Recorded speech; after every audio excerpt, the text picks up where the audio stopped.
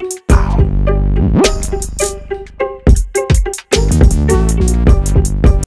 up, everybody? Once again, it's BrandMan Sean, and this video is brought to you by BrandManNetwork.com because I signed myself. Now, today we got to talk about why your favorite artist might not be touring and the way that touring and the whole industry and approach that artists are taking is completely changing, and how you should think about it as an artist, manager, or even just a fan coming up if you want to get an understanding of it, because there's three primary things: cost, right? Then we have brand, and thirdly, we have monetization. And I'll explain what those mean, especially when it comes to monetization. We're looking at touring completely differently than before. You'll see why. So cost is something straightforward that a lot of people don't understand though still. And that's just the fact that tours, not only do they cost a lot of money, they cost a lot of time, and they have all these other things that are just difficult. So when I say difficult, I'm talking about the fact that it's hard on your health. You have a lot of artists like Rick Ross who really face some health issues being on tour. He says, hey, today, look, if he does a tour and he has to go through that gauntlet, he'll do 15 dates and he needs some rest in between. Like, that's just not the lifestyle he's trying to live anymore. And so many artists that have toured seriously before will tell you it is not difficult. I'm talking about sleeping on the bus, sleeping on random couches, sleeping in other random places. Some people aren't sleeping at all, and it's not like it's glamorous. I go to this city, this city, this city. But when you go to these cities, you often don't have time to enjoy the city. But once again, this is coming off of your health. You have to establish a routine, trying to figure out how to work out and eat right. All these things, because it gets expensive, especially if you aren't somebody like Beyonce who could afford to have all these things done for you to keep you on schedule. But I'm going to move past that because I feel like people will get that, right? Touring is hard from so many different directions. Brand is where it gets really tricky because there are 4 different types of artists when it comes to touring. And one type of artist is the ideal touring artist. And what I mean by that is you've gotten your name to a certain level, right?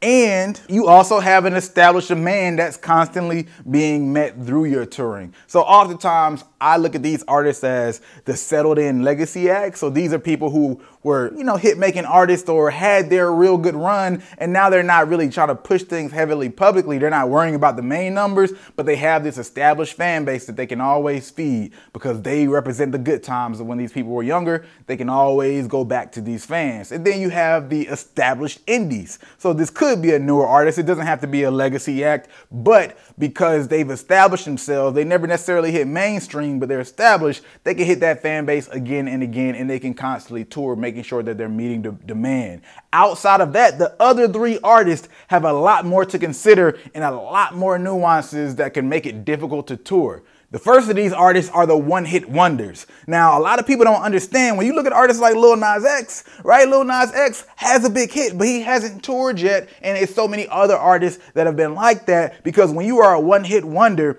you have to consider the fact that people just like you for this song. So how are you going to perform if you don't have an entire set to perform, right? How are people going to go to your show, a full-blown hour-plus show, if you don't have more than one song that people really, really rock with? It makes it difficult, especially when you're talking about the level of Lil Nas X, where you have to find the way to make sure that you're making music that people actually care about outside of just that hit song, which is a certain energy. So even maintaining that and figuring that out can be hard for a lot of artists. Secondly, we have artists like Cardi B, right? And Cardi B is a unique situation. And what makes her stuff so difficult from a brand perspective is she actually rose pretty quickly, became this phenomenon. And with that happening, it made it difficult to actually have a tour, because you do know she can meet demand on tour. There's a lot of people that would love to see Cardi B. But with that being said, she has a particular allure to her brand at this point because of the level that she's reached and how quickly she reached that. Because even if you think about Cardi B's Coachella performance, I think she said something like she might have get paid $30,000 or $70,000, something like that for that performance, but she ended up putting $300,000 down just for the stage setup. That's just one particular show. Now imagine taking that show on the road, because she had to put in 300K because she has these brand expectations. It's going to be big at that point. So it gives her a different kind of difficulty from her brand standpoint to actually be able to deliver a tour that, of course, you can bring out numbers, but now meeting expectations is another thing that brings all these other factors into play outside of the difficulties of having a tour. And of course, she has a kid and things like that, which is getting farther away from that point, but especially that time when, you know, she was fresh out with a kid. That's a whole nother scenario. Then thirdly, a huge level of artist that has its own complications are those superstars that have been there for a good amount of time, and they aren't necessarily legacy acts traditionally, even though technically they are because they've been around for a while, but they're still trying to play that game where they hit you on a certain level. And those are people like Nicki Minaj and Jay-Z, where they're still doing stadiums and certain types of venues and kind of experimenting with what level of tour can I pull off? How big can I pull it off, but still be able to sell out, right? Because for them, of not being able to sell out is also an issue, right? It's still kind of lowering that brand allure. So you have to figure out what's that marriage, what are the numbers, how many dates can I do? And this is something that you kind of do at every level when you really get things out, but it's really a little bit more complex when you already have established brand. You've done plenty of sold out shows, but it's hard to fully detect, right, how much your brand has waned. And that's a completely different level of brand to keep up with. Now, with those in mind, you'll see some of the justification for it, because that last but not least factor is the monetization. And why this is so important and why it's evolving how people look at touring as a whole is simply because how the industry's changed, how the fan bases have changed. Because you might have heard me say things like Cardi B hasn't toured. You might have heard me say Lil Nas X hasn't toured, and that might have confused you. But what people don't understand is they're doing what I actually have suggested plenty of times to young artists who have nowhere near the level of fan base or awareness that those other artists have. And that is essentially using other events that are already occurring, right, and then actually schedule yourself for those dates. And then from a flyer and marketing standpoint, you can actually push that as a tour. Because these people aren't having their own national tours yet. When we're looking at Cardi and we're looking at Lil Nas X and so many other artists that are kind of start to reach that level. And the reason is pretty much a combination of so many of these things. So if you look at the fact that they're going to festivals, these huge festivals, and then tying it together, marketing it kind of as a tour in its own right, it's still not the same as a national tour where you're going everywhere. Right? And when you go everywhere, you're taking all these expenses with you, and you have to figure out all of the logistics. They're just handling more so the stage, which is expensive still, because if you're on a certain level, it's still expensive, but it's nowhere near the expense and headache as fully running a tour.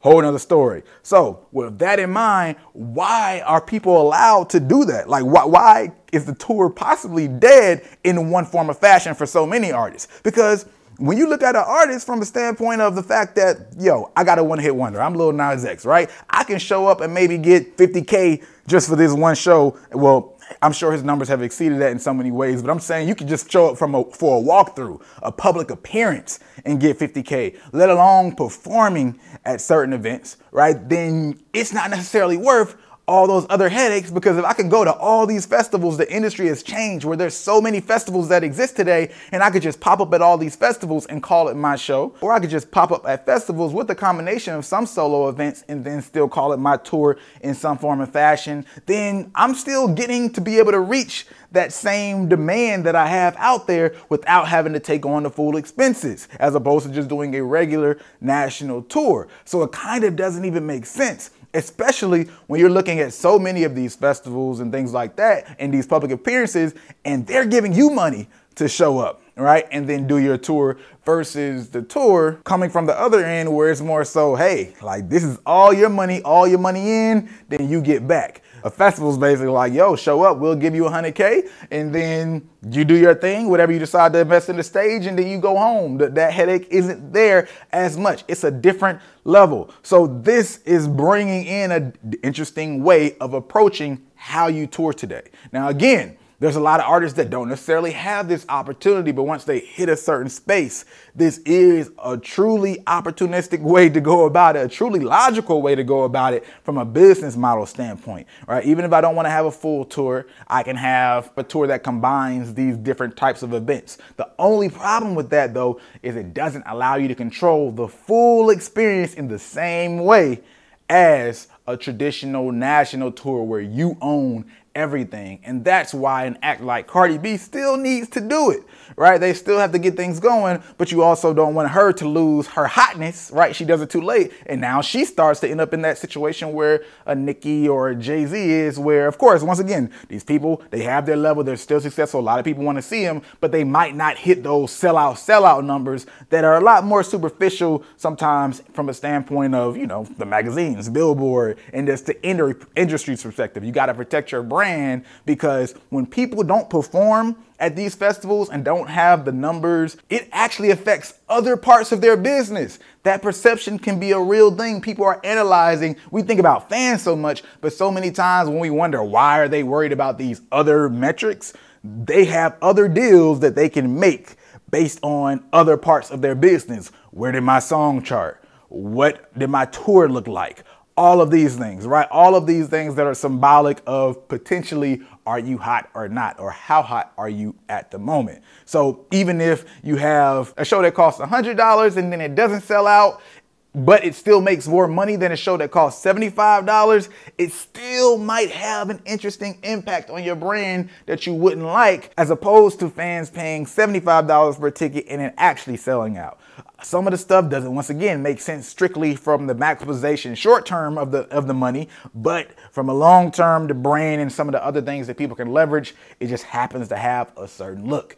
That's a part of that game that gets a little bit more complicated. Now, in terms of an upstart artist perspective, again, you can still utilize this same model. It's not that different. How do I go to the 4 states around me and the other cities around my city, find other events being put on by promoters, other artists that are coming on and all that stuff, right? And then say, hey, do they have a similar fan base than what I would like to? Can I pay to get on this artist show, right? I just want to open for this artist, but I'm still going to be there to tap into the fans that I have in this area, because maybe if I got fans, if I'm looking at my analytics and I see I got fans in Nashville, Tennessee, and I can pay $200 to get on this show, and based on what I look at when it comes to the fans, I feel like I can make that money back on merch, and it still allows me to make that touch point versus having to pay the overhead to do something else, right? And I get a relationship out of it.